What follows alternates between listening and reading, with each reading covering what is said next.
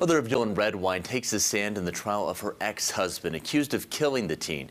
Prosecutors say Mark Redwine killed his 13-year-old son Dylan, who lived with his mom in Colorado Springs. Teen disappeared during a visit to his father's home in La Plata County in 2012. Elaine Hall shared about how the last time she saw him was putting him on a plane for a court-appointed visit. As he was boarding his plane, he was walking away, and he always called me Mutti, which is German for mom.